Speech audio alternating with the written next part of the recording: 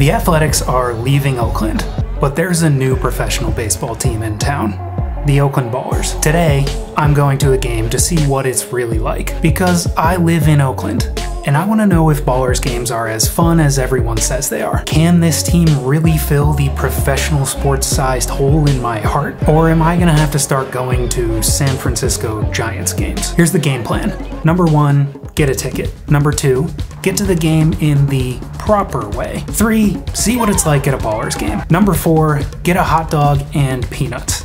I hear they have fancy food trucks and that kind of thing, but I do not care about any of that. I just want a hot dog and some peanuts. Number 5, have a good time. And number 6, determine if the Ballers can really make up for the 4 professional sports teams that Oakland has lost. The game starts in about 2 hours and I do not have a ticket. The first few games sold out completely, so I'm hoping that this won't be an issue. But I bet the mania has died down a little bit. The Ballers play in the Pioneer League, and today they take on the Great Falls Voyagers. And the Voyagers are visiting from Montana, so I hope they enjoy their time here in Oakland. This is the first of a 6-game series. I chose this specific game very intentionally. Here are some facts. See if you can guess why I chose this one. Number 1, it's a Tuesday night after a holiday weekend. Number 2, there are no promotions tonight. The Ballers do promotions almost every night, but this is not one of them. And number 3, the Voyagers are last place in the league. Can you see what I'm going for? I want a game that won't be crowded for 2 reasons. Number 1 is just that I'm afraid of filming in public. And number 2, I want to see what kind of crowd the Ballers can draw when there isn't a ton going on. Is this whole thing just a gimmick? Or is this the start of something more? But the Athletics are in Boston right now, so anyone who wants to watch baseball in Oakland tonight only has one choice. Alright, let's see if there are any tickets still available. Yeah, looks like there are plenty. I can sit pretty much wherever I want. These prices look extremely reasonable, about the same cost of what it would be to go to an A's game, but only a tenth of the price of going to a Giants game. Mike the hot dog mayor has a coupon, so you better believe I'm using it. And thanks to Mike, the price is only about 20 bucks. That's a great deal.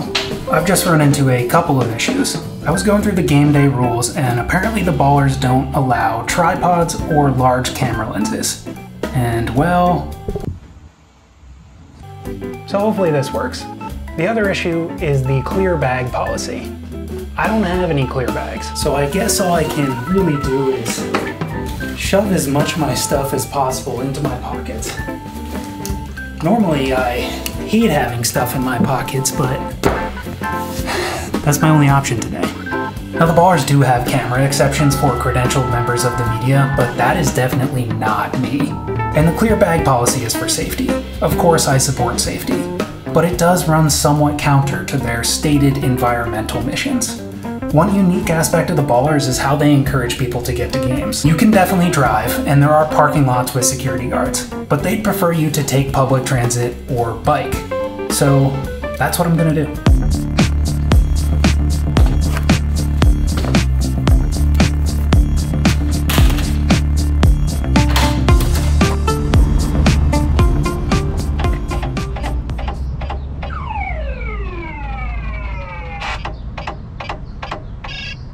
Let's give that another try.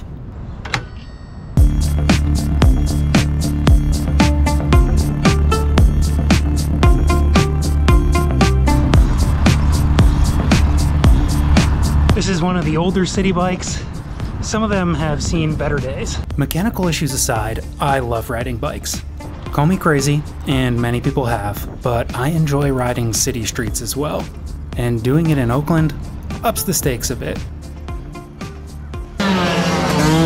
But one thing you never want to hear in Oakland, or anywhere really, is this sound. Turns out it was just some fireworks. In Oakland, people drive hard, so I would not really recommend biking unless you know what you're doing. Probably gonna take the bus home. A lot has been said about West Oakland. Just over there is the Wood Street encampment. But right over there is the largest climbing gym on the continent. And this is Mandela Parkway. It's really nice.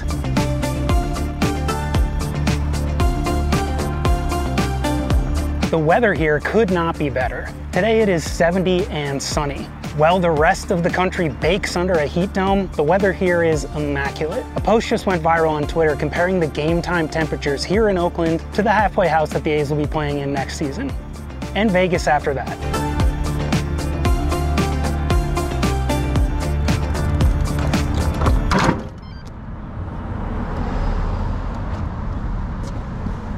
And if that's not convenient, I don't know what is. I survived the bike ride, and I want to get in early, so time to line up. Good, how are you? Good, thank you. Just one? Just the one. All right, enjoy. Thank you. I think I was the third person in the stadium, so there's no one here yet, but I'm sure it'll fill up a little bit more than it is right now. First impression is they've done a great job. This is as impressive as it is going to an A's game. The game doesn't start for a while, so let me show you around the stadium. This is cool. You enter through a tunnel that makes this small stadium feel like the real deal. I think that's reserved, and all that is general admission. Premium section, not me. That is the free bike valet. Free. What a great idea. There are a bunch of cool art pieces behind the grandstand. The Ballers recycle and compost, and it looks like there's a lot of food, but we'll get into that later. The players are about to warm up.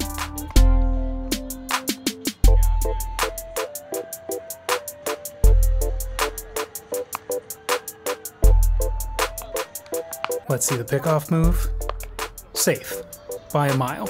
We're rooting for the other guys. The game is starting soon, and I'm gonna be honest, I don't know if anyone is gonna show up to this thing.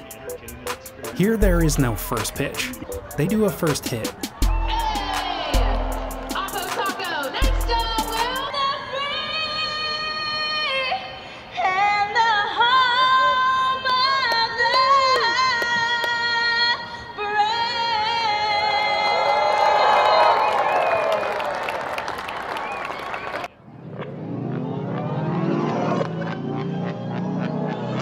Leadoff hit for the bad guys, but the catcher, Tyler Lozano, would immediately catch him stealing.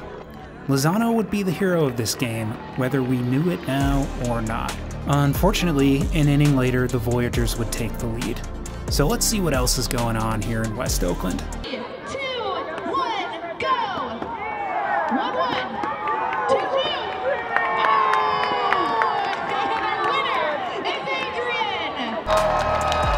But don't look away too long, our boy Tyler just put a ball over the fence and put the Ballers in the lead. Plus, this won't be the last we see of him. And speaking of heroes, there's Mayor Mike. Thanks for the coupon. Soon, the unthinkable happened. Fans started filling a baseball stadium in Oakland.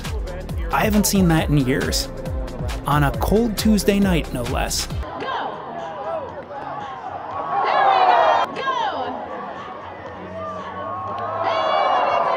Time for some food.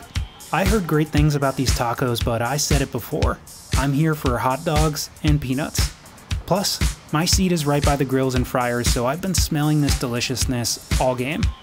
How you doing? Can I get a classic dog, peanuts, and a Coke, please? $20 for all this at a baseball game is a price I can get behind. Even the merch is reasonably priced. To me, nothing says baseball like peanuts. I love eating peanuts at baseball games, and normally I throw the shells on the ground, but I think this Oakland baseball organization deserves some respect. Just when everything was going perfectly, I spotted this.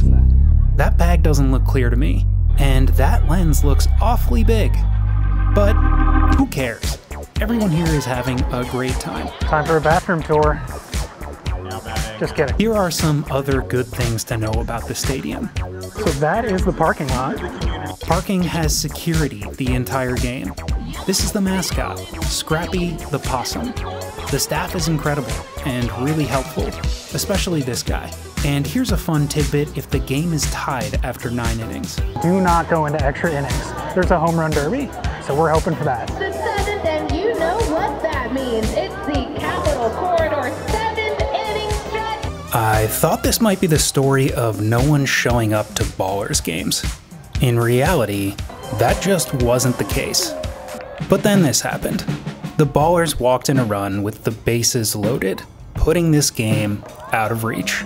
Or so we thought at the time. It all started with a double that just made its way down the line. But the Ballers aren't home yet.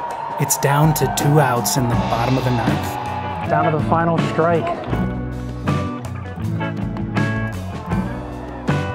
With a chance to end the game, the Voyagers missed this pop-up foul ball, giving the Ballers life. Full count, 2 outs, bottom of the 9th. It all comes down to this.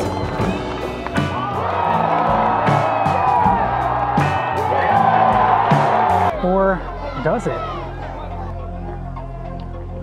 A hard-earned walk would mean that the tying run is at the plate. So the guy who hit the home run is now up. The Ballers have a long way to go, but it feels like they might win this game.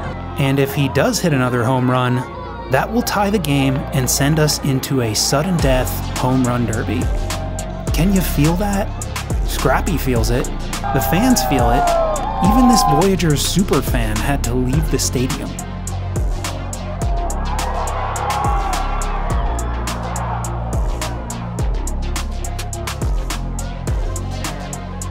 That's the game.